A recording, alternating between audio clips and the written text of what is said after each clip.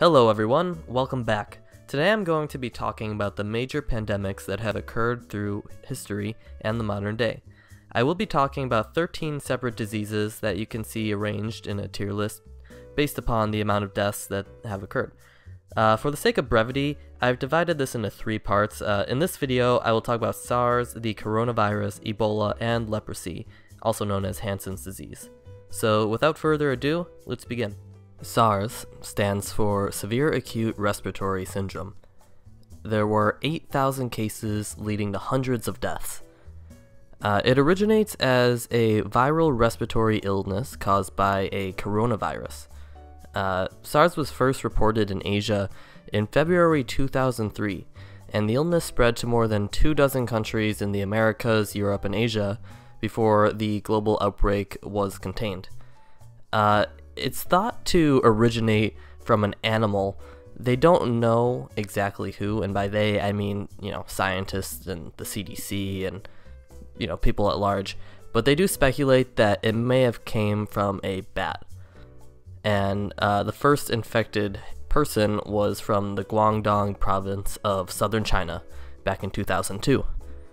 Currently, no areas of the world are reporting transmission of SARS since the end of the global epidemic in July 2003.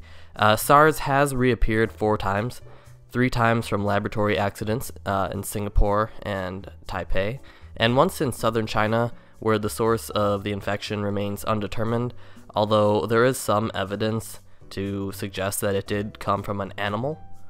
It should be noted, though, that even during the height of the 2003 epidemic, the overall risk of contracting SARS was pretty low if you were just a traveler passing through. For the symptoms, so in general, SARS began with, and would begin, I guess, if you caught it today, would begin with a pretty high fever, greater than 100.4 degrees Fahrenheit, 38 degrees Celsius. Other symptoms may include headache, an overall feeling of discomfort, and body aches. Some people would also have mild respiratory syndromes at the outset, and about 10 to 20% of patients would have diarrhea. And after 2 to 7 days, SARS patients would develop potentially a dry cough, and most patients actually developed pneumonia as well. The main way that SARS seems to spread is by close person-to-person contact. The virus that causes SARS is thought to be transmitted most readily by respiratory droplets, i.e. when a person coughs or sneezes. The treatment for SARS is basically just, quarantine, make sure that the person who's ill gets fluids, and, just giving them medicine that treats the symptoms. There isn't a cure or a vaccine that automatically fixes you or prevents SARS. So for the modern outlook, currently there is no known SARS transmission anywhere in the world. The most recent human cases of SARS were reported in China all the way back in 2004, April, in an outbreak resulting from a laboratory-acquired infection. The CDC and the World Health Organization do continue to monitor SARS globally, but, it seems like the disease is gone, at least for now, although, again, it could be possible that it might rise again in nature, but it seems like SARS isn't something we have to worry about. So now we're going to move on to probably what most people are interested about at the current recording of this video, and that is the coronavirus, aka COVID-19. So the reason why it's being referred to by organizations like the CDC and the World Health Organization as COVID-19 instead of the coronavirus is because the coronavirus is actually a family of viruses. For instance, SARS, which we just talked about, and another disease called MERS are also coronaviruses. But for the sake of what everyone knows it by, I will refer to the COVID-19 as the coronavirus for the remainder of this video. So currently about 1,600 people have died. Now that number is growing all the time right now, but that's where it is as of now. and there is a speculated amount of about 70,000 cases. It's impossible to know just exactly how many deaths and cases there are currently because it is growing so much and it is coming from China, so it's difficult to follow that. So the coronavirus originated by a new coronavirus that was first detected in Wuhan city in the Hubei province of China and continues to expand. On February 11th, the World Health Organization, they named the disease the coronavirus disease, although, like I said before, that's the name of the family of the disease. Coronaviruses are a large family of viruses that are common in many different species of animals, including camels, cattle, cats, and bats. Rarely, animal coronaviruses can infect people and then spread between people, such as with MERS, SARS, and now the new coronavirus. So early on, many of the patients in the coronavirus outbreak in Wuhan had some link to a large seafood and live animal market, suggesting an animal-to-person spread.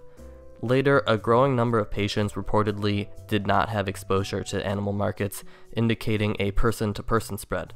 Chinese officials report that sustained person-to-person spread in the community is occurring in China, and person-to-person spread has been reported outside of China, now including in the United States and other countries. So the symptoms of the coronavirus are fever, cough, shortness of breath. And the CDC believes at this time that the coronavirus may appear in as few as 2 days or as long as 14 days after the exposure. Symptoms may appear between 2 and 14 days. That makes it a little bit hard to detect and, might go into why it's been spreading so rapidly, because people don't have any symptoms, they don't know they're sick yet, and then it's just hard with a 2 to 14 day period. This information is based on previous incubation periods of the MERS viruses. Okay, so much is unknown about how the coronavirus spreads. Current knowledge is largely based on what is known about similar coronaviruses. So, like I said before, there's person-to-person spread, and that occurs mainly via respiratory droplets. When a person coughs or sneezes, similar to how influenza and other respiratory pathogens spread. The droplets, they land in other people's mouths or noses who just happen to be walking by and are inhaled in the lungs. It is currently unclear if a person can get the coronavirus by touching a surface or object that has the virus on it and then touching their own mouth, nose, or eyes. Typically, with most respiratory viruses, people are thought to be the most contagious when they are the most symptomatic, i.e. when they are at their sickest. So the treatment for the coronavirus, well, actually, we're going to start with how to prevent it. So you want to avoid close contact with people who are sick. You want to avoid touching your eyes, nose, and mouth. And you want to stay home if you are sick, isolate yourself. If you are going to cough or sneeze, cover your mouth. Pretty obvious stuff like that. Clean and infect surfaces that are being frequently touched. Currently, there's no specific antiviral treatment recommended for the coronavirus. And, just obviously, if you have it, tell someone, go to the hospital. Jeez. Okay. So the modern outlook, the CDC said that the potential public health threat posed by the coronavirus is high, both globally and to the United States, and the fact that the disease alone has caused illness and death and has a currently sustained person-to-person spread in China is very concerning. These factors meet the two criteria of a pandemic. It is unclear how the situation will unfold, but the risk is dependent on the exposure, so how well can the virus be contained?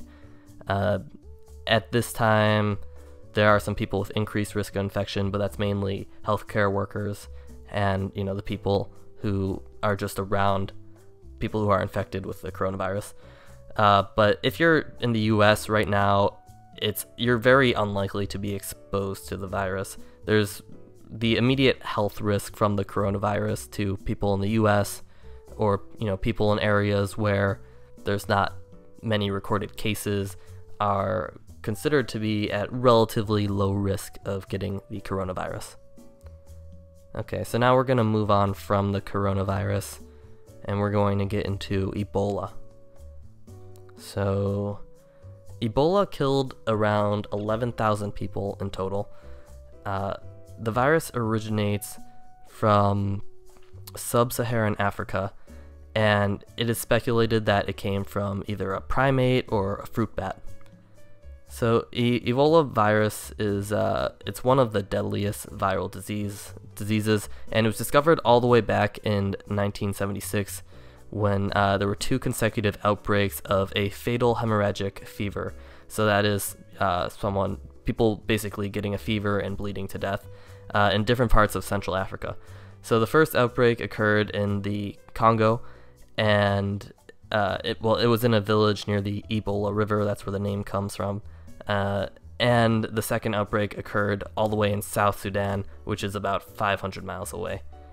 And initially, the public health officials assumed that the outbreaks were a single event associated with an infected person who traveled between the 2 locations. But later, scientists discovered that the 2 outbreaks were caused by 2 genetically different viruses. They're basically just called different. One's called Zaire Ebola virus, the other's called Sudan Ebola virus. After the discovery, scientists concluded that the virus came from 2 different sources and spread independently to people in each of the affected areas. Viral and epidemiological data suggest that the virus, the Ebola virus, existed long before these recorded outbreaks occurred, and factors like population growth, encroachment into forested area, and direct interaction with wildlife, mostly the consumption of bush meat, which is when people, they're hungry, they need to eat, and they just go into the jungle, kill something, kill a monkey, kill an ape, kill a bat, kill a rat, whatever, and then they eat it. And that's how a lot of these viruses are contracted, and that's how it's speculated that Ebola is contracted. And it's not like it just happens once and then that person spreads it. It's something that happens, every once in a while. Someone gets it from an animal, and then it can spread from there. So the history of Ebola. Since its discovery in 1976, the majority of cases and outbreaks of the Ebola virus has occurred in Africa, and in 2014 to 2016, the Ebola outbreak in West Africa began in a rural setting of southeastern Guinea and spread to urban areas and across borders within weeks and became a global epidemic within months. The symptoms of Ebola appear anywhere from 2 to 21 days after contact with the virus, with an average of between 8 and 10 days. The course of the illness, it typically progresses from dry symptoms initially. These are fevers, aches and pains, and fatigue, and then it progresses to wet symptoms such as diarrhea and vomiting as the person becomes sicker. So the symptoms really are fever, aches and pains, severe headache, muscle and joint pain, abdominal pain, weakness, fatigue, gastrointestinal symptoms such as diarrhea and vomiting, abdominal pain, and then unexplained hemorrhaging, bleeding, or bruising, which is probably what the disease is most known for and why it is so deadly. So scientists, again, they think that the initial person infected with the Ebola virus was from an infected animal, such as a fruit bat or a primate. This is called a spillover event. After the spillover event, which is from an animal to a person, the virus spread from a person to person and grew to affect a large number of people. The virus spreads through direct contact, such as through broken skin or mucous membranes in the eyes, nose, or mouth. A person can only spread Ebola to other people after they develop signs and symptoms of Ebola. So you might have Ebola, but if your symptoms haven't begun yet, you're very unlikely to spread the disease. So the treatment for Ebola is to treat the symptoms as they appear. When used early enough, basic interventions can significantly improve the chances of survival. These include providing fluids, electrolytes with IVs, offering oxygen therapy, using medication to support the blood pressure, reduce vomiting and diarrhea, manage fever and pain, and basically just to treat symptoms as they occur. So now we're going to talk about the modern outlook of Ebola. Ebola is rare, but it's severe and often deadly. Recovery depends on, really good supportive clinical care. That is why people, in these African countries, often die, and it's just because they can't get, the good enough care, to treat their symptoms. But studies show that the survivors of the Ebola virus actually have antibodies, which can be detected into the blood up to 10 years after recovery, so that might give some measure of protection against getting Ebola again, and to have immunity from that same strain of the Ebola virus that they had. There is a vaccine for Ebola, and outbreaks are currently monitored. So it's unlikely to spread to the US because the disease is so fatal. It doesn't spread as quickly as some of the other diseases. And fatal as in it kills people relatively quick, so there's not as much time to infect others. But as people do continue eating bushmeat, Ebola will likely spring up around the world, well, around Africa mainly, from time to time. The final disease that I'm going to talk about is leprosy, aka Hansen's disease. So it's really hard to determine just how many people have died from leprosy. It's been going on for so long, and it doesn't exactly kill you outright. In fact, it usually makes you ill, and then it increases your likelihood of dying. And plus, there's been a lot of, the phrase, he was casted out like a leper. So there's a lot of stigma about people who have leprosy or Hansen disease.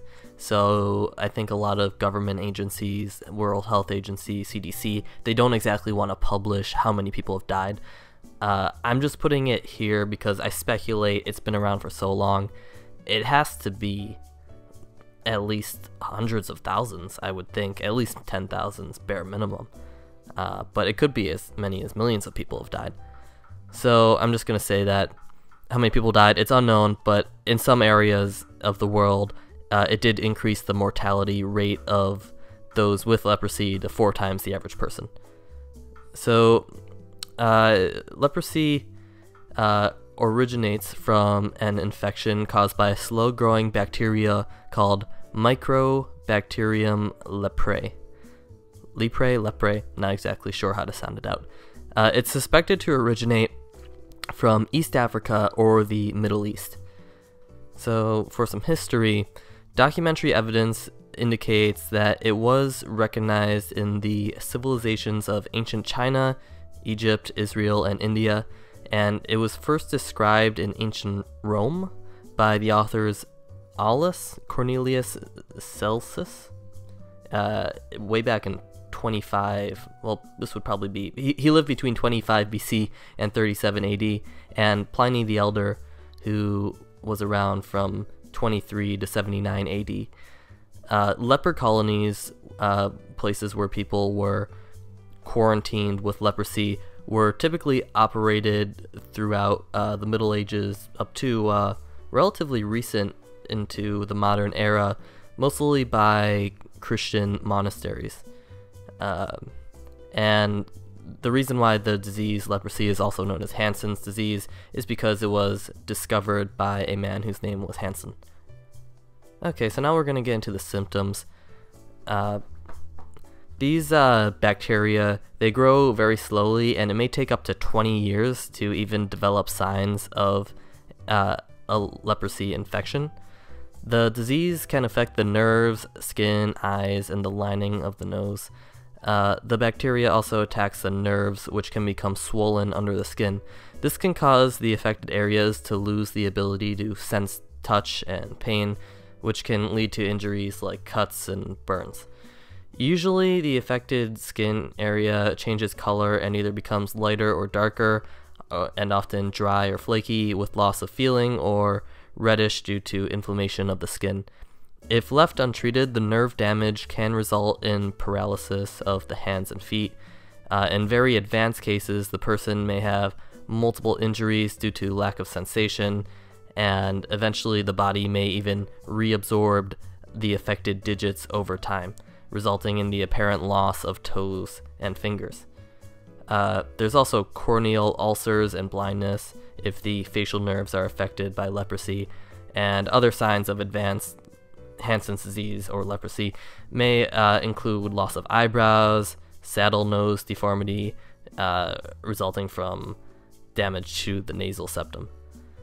So, it's not known exactly how leprosy spreads between people. Scientists currently think it may happen when a person with Hansen's disease coughs or sneezes, and a healthy person breathes in the droplets containing the bacteria. Prolonged close contact with someone with untreated leprosy over many months is what is really needed to catch the disease. It's not really something you'll catch on a train, for instance. In the southern United States, some armadillos are naturally infected with the bacteria that causes leprosy in people, and it may be possible that they can also spread it to people. However, the risk is very low, and most people who come into contact with armadillos are unlikely to get leprosy. And I mean, how many people are hanging out with armadillos anyway? So overall, the risk of getting Hansen's disease for any adult around the world is very low, and that's also because more than 95% of all people have a natural immunity to the disease. So for treatment, with early diagnosis and treatment, the disease can actually be cured. People with leprosy can continue to work and lead active, healthy lives after treatment, and the treatment is basically just a combination of antibiotics. So for the modern outlook, each year about 150 people in the United States and 250,000 around the world get leprosy. In the past, Hansen's disease was feared as a highly contagious, devastating disease, but now we know that it's actually really hard for it to spread, and it's very easily treatable once recognized. Anyway, thanks everyone for watching the video. I know it's kind of a morbid topic, but I hope at the very least it was interesting and you guys were able to learn a few things. I got most of my information from the CDC website and the World Health Organization website, so please feel free to watch some of my other videos and stick around for part 2 and part 3, which should be coming out, I mean, within a week, maybe 2 weeks at the latest. So thank you so much. See you next time. Bye bye.